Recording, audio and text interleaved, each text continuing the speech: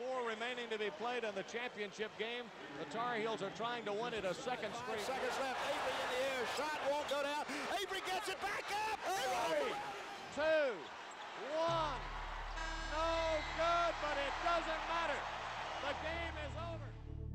Here warriors stand toe-to-toe, face-to-face, ready to compete at the highest level, to push one another toward excellence, to win with pride, fight with honor, and lose with dignity.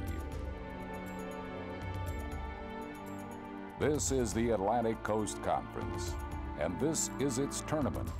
9 teams, one thoroughly tested, deserving champion. Make no mistake, this is a battle royal. Palms sweat, hearts pound, and the pressure builds. Emotion runs high, and tradition runs deep. The entire sports world is watching. Over 700 sports media attend, a national television audience. This is crunch time, the moment of truth, where courage collides with opportunity, and the will to win forces young men to dig deep for that elusive ability to perform graceful heroics under intense pressure. It is for those magical moments which ignite our souls and charge our hearts that we play. They are the essence of this tournament. This is for the possibilities and the impossibilities, because anything can happen. This is the ACC, a raised fist in victory and a heartfelt handshake in defeat. Win or lose, it's a once-in-a-lifetime experience, a moment in history, a lifetime of memories. And it's the comforting feeling that next year, we'll do it all over again. Yes, it's a game, but what a game it is.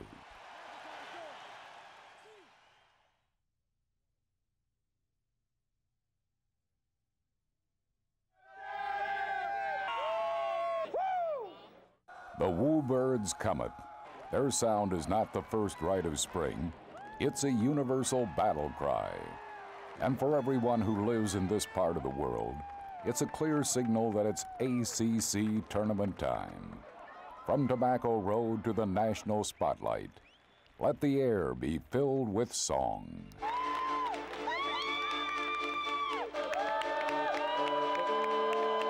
Father to son, mother to daughter, this rich tradition is passed. From Maryland to Florida they come, their team colors proudly displayed. These bloodlines run thick and sometimes require a delicate balance to keep the peace. I am giving points. I'm taking Carolina. You're coming home. I'm taking Carolina and giving 6. Carolyn, he's taking Duke and giving 8. I love my wife. You want to say hi to anybody else? Just my wife. That's the main thing. They are young and old. They are loud and bold. You'll find them in the stands. You'll find them in the bands. They are official fanatics, these mighty woo birds. And they've descended on Greensboro to fight for their right to brag, their right to nag, and their opportunity to shout, "Ooh-wee, baby, ooh-wee." 9 teams all prepared to fight their way into Sunday. And a fight it would be. Nationally ranked teams, including #1 ranked Duke, and the nation's 4th ranked team, North Carolina. There were 6 All-Americas, including National Player of the Year Antawn Jamison. There was also Vince Carter and Shaman Williams. The Wolfpack's C.C. Harrison, Tech's Matt Harpring, and Duke's Wojo, representing so many seniors who would play in their last ACC tournament. While most of the coaches were well seasoned in the tournament wars, there were 2 new faces at the end of the bench. FSU coach Steve Robinson would waste no time getting a taste of the tournament. His Noles would play in the first game. Bill Guthridge would guide the Tar Heels through his first ACC tournament as head coach. One other familiar face in a new role was former UNC athletic director John Swafford. He would enjoy his first tournament as the newly appointed Atlantic Coast Conference Commissioner. Yes, there was plenty to shout about. And as the sun set on Thursday and darkness washed away a Carolina blue sky, the stage was ready and the hype was all gone. The time had come to lace up the shoes and get it on.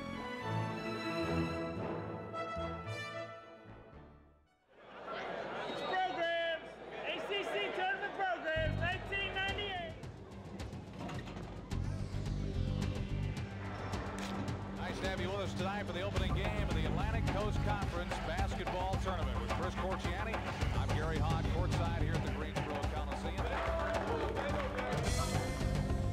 Game 1 matched the Wolfpack of NC State and the Seminoles of Florida State. Though many miles lay between Raleigh and Tallahassee, these teams found themselves to be very closely matched. And while the Noles came out swinging the chop, they soon found it would take a little more to knock the Pack on its back. Put the ball in the basket and have one and enjoy it. Good luck. Fleming's pass knocked away. Stolen by in. Showtime. Here it goes. Holy Toledo. That was a windmill stop. As the first half wore on and the team settled down, the Pack grabbed the first bite and gnawed away at the Noles, building an early advantage and battling their way to a 30-25 halftime lead. A lead which left Florida State coach Steve Robinson scratching his head, and the Pack Sendek sheepishly smiling his way to the break. Slide to Harrison. In low it goes to Kelly. Shot rejected by Chavez. Any cover chasing it down in the corner. But a blocked shot and a three-pointer to tie quickly wiped the smile from Sendek's face. The Seminoles' surge to start the second half signaled the fight was on. Their 16-3 run left them standing tall on a 41-33 lead. Fights for the rebound, puts it up and lays it in. Greer's been the story of the second half. Lamar Greer is doing it. With the Noles turning up the heat and State's go-to guys struggling, Coach Sendek looked elsewhere for help. And with their tournament lives hanging in the balance, Wolfpack prayers were answered in the form of senior guard Ashua Benjamin. Right side, three-pointer launch. Benjamin got it to go. Holy Toledo. Benjamin scored 7 straight points, played amazing defense, and finally ignited C.C. Harrison for a devastating 18-0 run.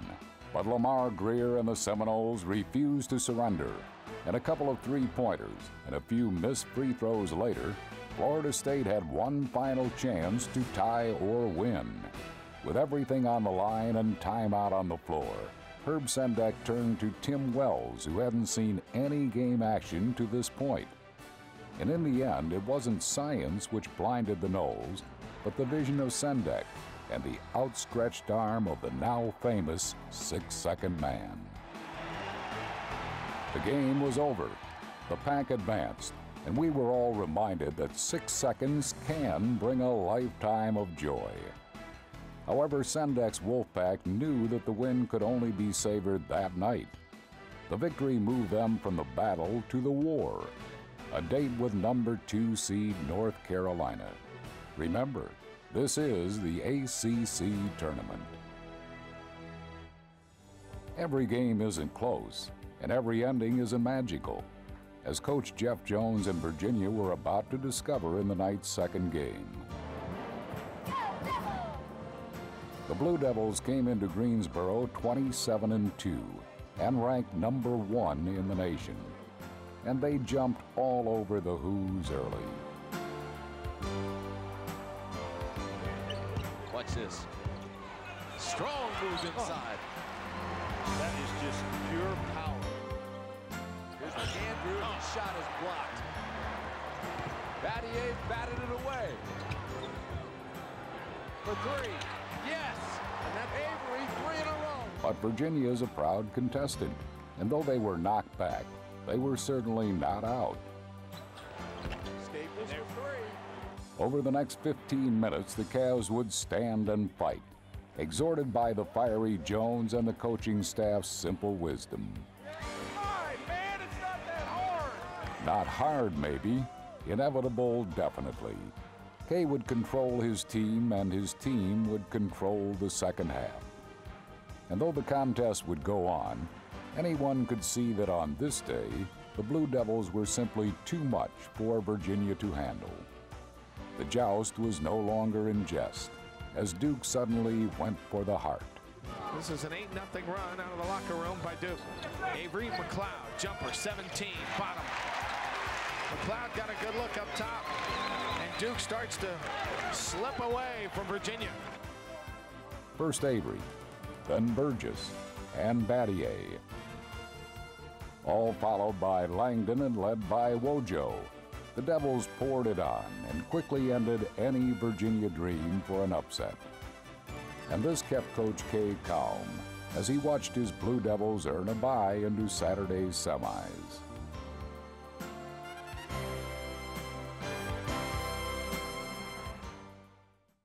Yeah, those are some serious words from Antawn Jamison today. D-Man, you know, North Carolina has changed since 1974 when a team had to win the ACC tournament. Day 2. The tournament is in full swing with 3 big games, even larger crowds, and growing national media attention. The pressure intensifies, to say the least.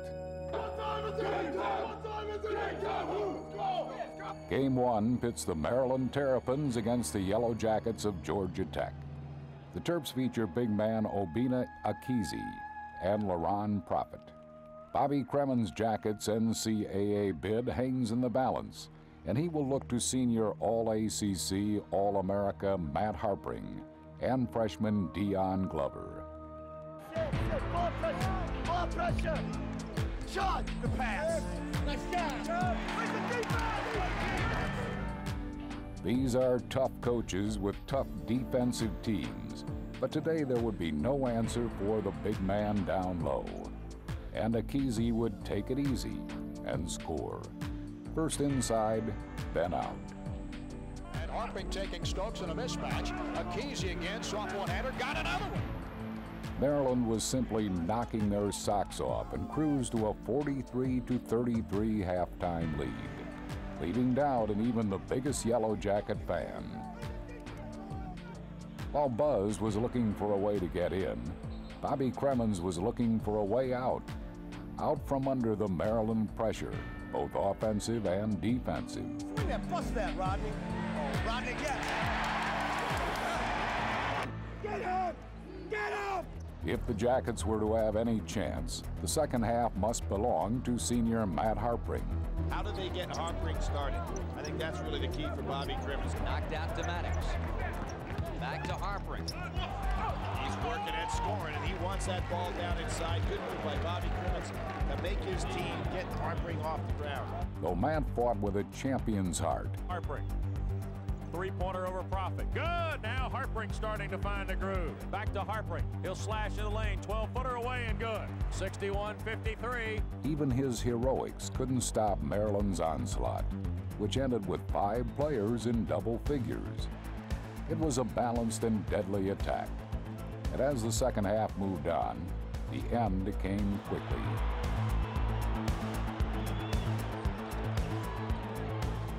This game, however, would have still more to offer.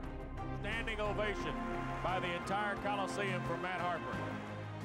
A fond farewell and a sportsman's thank you.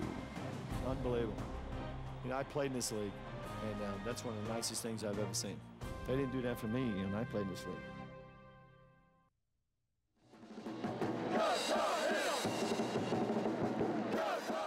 Game 2 brought together the NC State Wolfpack and the Tournament 2 seed North Carolina Tar Heels. Rivalry is defined by meetings like this. See how many rebounds, How many you got, Justin, how many you got? How many rebounds? 2 teams with storied backgrounds, rich traditions, and long-standing success. Theirs have been classic duels.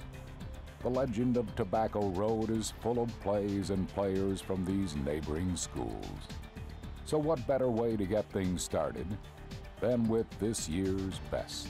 Dakota moving right side, bounce pass down low to Jamison, turning, shooting, scoring. Jamison Basketball Times National Player of the Year makes it 2-0 in the first 3.5 minutes. Jamison's bucket opened a low-scoring half that was filled with gritty, if not pretty, basketball. Come on! Come on! This was the Heels' first appearance in this year's tournament, and a little rush showed. Go! Come on! Do it, Shimon! Oh, man, Shimon! Why not? You can do that! The Pack was back in the pressure-filled arena less than 24 hours after an emotional win, and that showed as well. It was by all accounts a sloppy first half. Sloppy, but exciting. Stolen by Cota, 2-on-1 break. Cota goes down, drops it back to Jamison from the slam dunk behind his back. Look for that on your highlights tonight.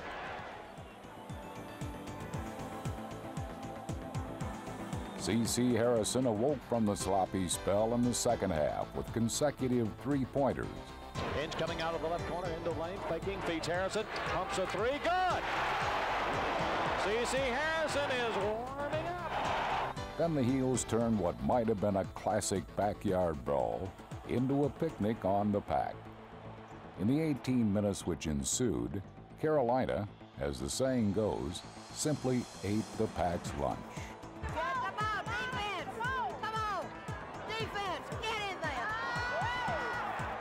The Heels kept running, and State began to wilt. Carolina scored on 5 straight breakouts as the Pack went 0 for 10. Antawn Jamison led all scorers and delivered the knockout punch with 16 second-half points as the Heels pulled away, with Bill Guthridge stoically reflecting on his first tournament victory as head coach. Any special meaning to winning your first tournament game? Not really. I'm just happy that we won. I was looking around for Dean there earlier, but he wasn't around. You certainly have to credit North Carolina's defense. It just wasn't our night for the ball to be dropping.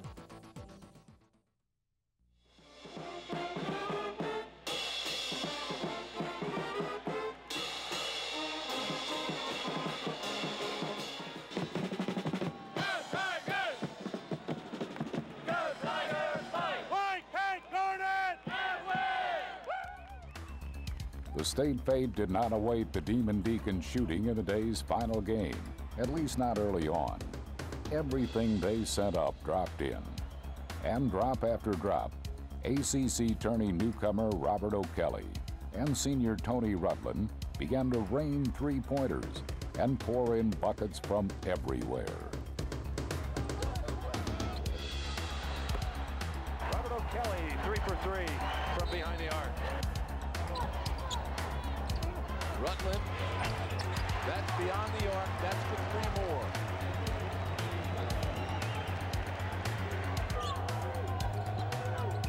O'Kelly, yes, and he's fouled. Oh my, do you believe this? Rick Barnes' Tigers withstood the Deacs' opening surge and weathered the storm with a rainbow or two of their own. That's for 2, and it helps. And when Terrell McIntyre buried a 3 to end the half, the Tigers were within 8. Down to 5, McIntyre shoots for 3 and hits it. Wow. What a half of basketball.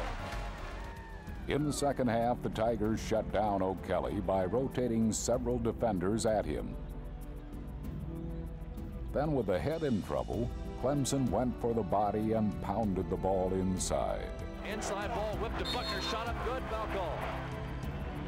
When McIntyre launched another 3, Odom could sense the beginning of the end. McIntyre going to loft a long 3, tries to tie it and does. Terrell McIntyre. Wake's lead of 10 is evaporated. Over the next 5 minutes, Wake couldn't buy a basket and couldn't find an answer for their increasingly distressed leader.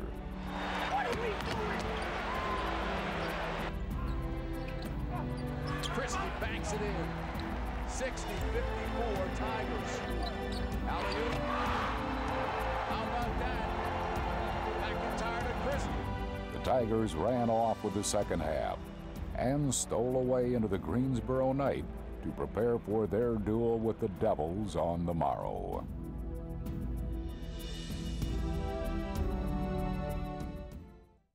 Saturday morning, semifinals day, and that can only mean one thing. It's time to dance. Dance the dance. The coaches dance.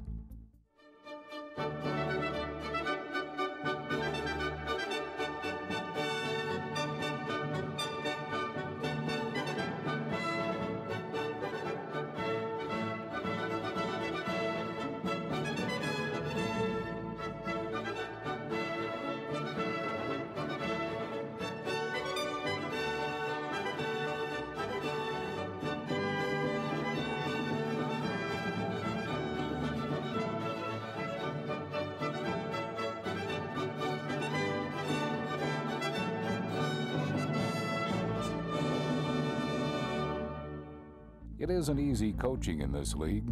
It's pressure-filled, highly emotional, genuinely unsettling work, though the dancing seems to help. Shawn Williams, no good, gets it back. Now Okalaja, that's good. Okalaja hits his first three-pointer of the tournament. 37-36, Profit returns the favor. I guess they're all going to go in now, Bob, since they've been all missing earlier in the game. A tug-of-war first half in Saturday's first semifinal saw the Maryland Terrapins build a 7-point lead over North Carolina. Here's LaRon popping for three, and it popped out. Yes, Aganicus follows up as Carolina stood flat-footed. Maryland ball, and running. Elliot to Stokes, back to Elliot. Out of the game. Then Mokhtar Njai fouled out early in the second half, and it looked like a turning point in the game. And it was, as freshman Brendan Haywood would be asked to step up. Trying to get front court now against Stokes. Gets to Brendan Haywood. On the drive and a slam dunk. Oh, and he comes out of there yelling and running back up the floor to get on defense. Brendan Haywood, his mom is here watching him play in his hometown of Greensboro. Instead, he jumped up and ignited the Tar Heels, and indeed turned the entire contest into a mad scramble for the finish. Williams dribbling by Morris, right side. Williams gets it to Jamison. Carolina leads 60-59 as he backed it off the glass. Akizi, jump shot, 15, good. Maryland back in front, 61-60. Go to the top of the foul circle, driving in the lane. A runner from 10 feet, got it. Now down low to Akizi. Turning on Haywood, shooting, scoring, and you just got to score every possession here in these last few minutes, or you're not going to win the game. Back and forth they went.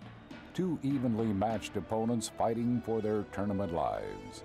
This was as close as it gets to smash-mouth basketball.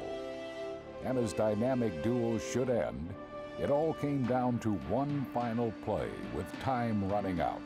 In this situation, Carolina likes Cota driving. Shawn Williams outside the arc, spotting up for a possible three. Gives it up to Shawn Williams, faking, got fouled on the play, a three-point play. Profit has fouled out. As Maryland's Prophet tried to gather his thoughts, Coach Gary Williams spoke kind words of wisdom. It's a hustle play. He wasn't dogging it or anything like that. He just tried to make a great play, go up as high as he could, and Williams did a good job of getting him up in the air. Just as you don't fault a wily coach for trying, which is just what Williams did following Shaman's second free throw. We called timeout to freeze the shooter, then the timeout just got extended. Then he made a substitution, removed the substitution, stirred it all up, and created big confusion. How much did you contribute to all that confusion? I was just trying to get the game started as quickly as possible, you know. When the commotion settled down, all eyes turned to Williams.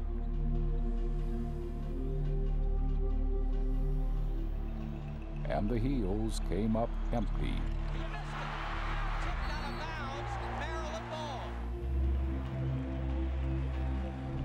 Williams working right side, will come back to the middle. Now Dakota penetrating to Okalaja. He's open for a three. Got it! 71-66. Okalaja with his second three of the game. The Heels quickly opened a 5-point lead in overtime, then turned it over to Shaman to finally finish what he started at the end of regulation, eliminating the Terps and leading Carolina back to the hill to rest before tomorrow's struggle for the top spot.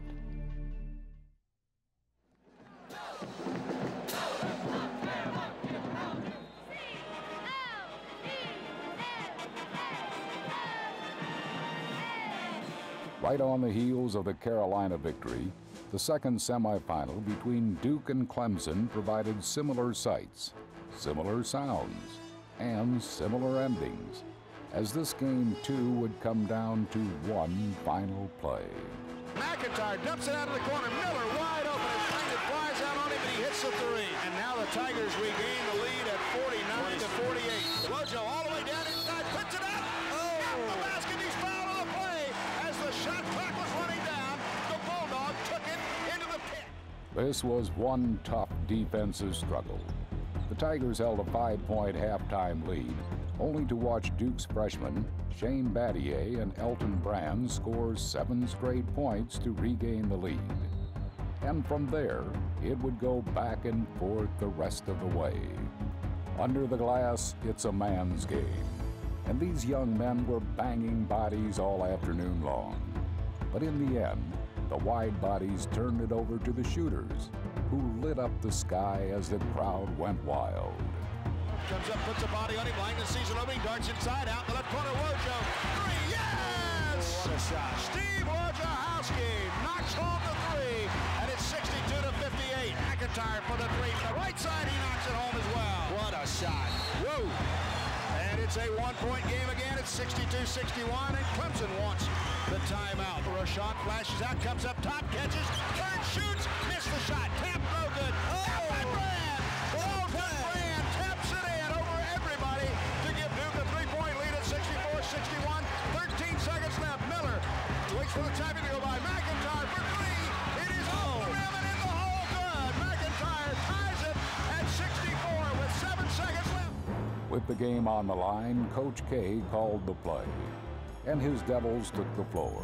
Clemson needs to play good defense. They also have to block out. How many times in this situation have you seen it? Not the final shot that makes it, but the tip-in that decides the game. 7.8 seconds, still a lot of time for Duke to get a shot off. Avery jetting up the left side. 5 seconds left. Avery in the air. Shot won't go down. Avery gets it back up. He rolls around and in. William Avery with 3/10 of a second left.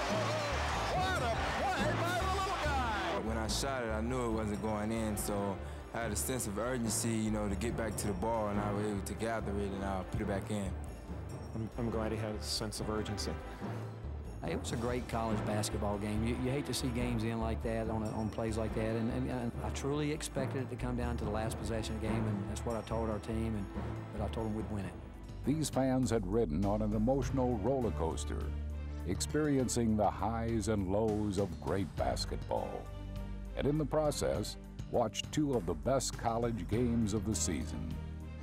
Even Coach K was not exempt from the excitement of the day. It's a long afternoon, wasn't it?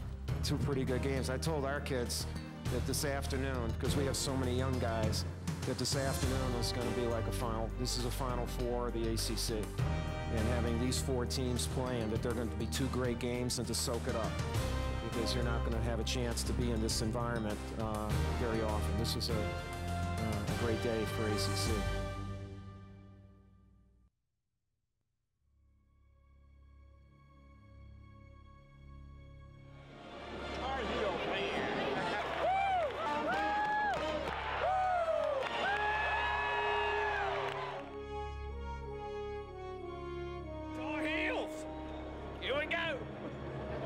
Rubber match, we're gonna take it. My man's first time here. First tournament, yeah, we're ready. Pumped up. Don't give me a program. No more questions. Only one answer. There it is.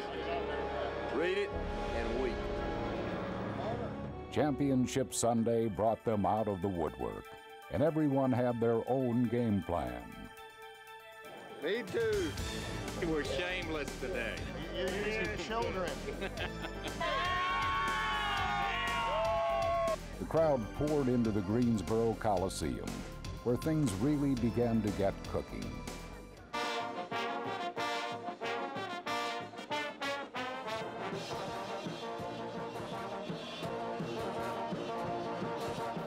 Army has Navy. Bill Clinton has Kenneth Starr. And Carolina has Duke. There is no love lost among these two, and there never will be. When it comes to big games, what could be finer than Duke and Carolina? The scene, the Greensboro Coliseum, jammed to capacity as the top two seeds go head-to-head in the championship game of this tournament for the 19th time. Now the starting lineup for the Atlantic Coast Conference Basketball Championship. Duke and Carolina had met in this very championship 7 times before. The Heels taking 5 victories, Duke 2.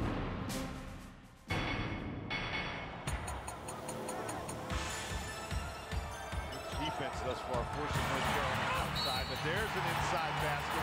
Great backdoor. McLeod for 3.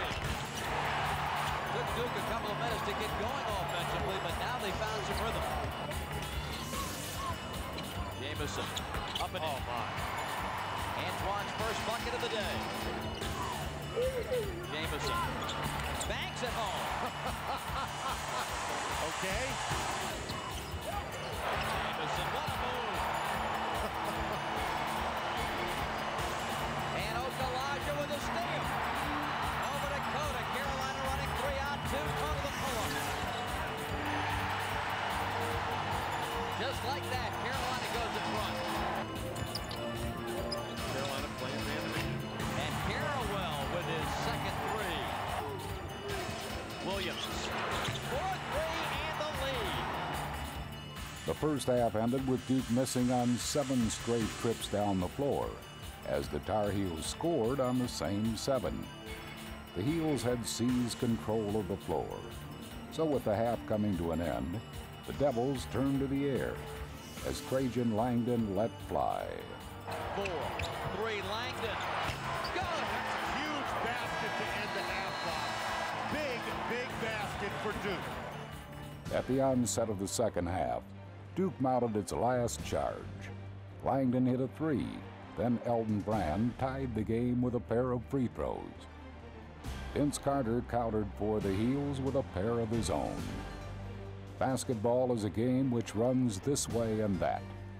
As the second half wore on, it went this way if you were a Tar Heel, and that way if you weren't. As the game went on, we didn't have the energy. We're a very physical team, and it seemed like we were short on everything today. Duke went stone cold, and Carolina warmed up the bus, running out to a comfortable lead which was never seriously challenged. The Tar Heel faithful rose to their feet, having earned their spot at the top of the hill, having won this emotionally draining 3-day brawl for it all. It was time to celebrate.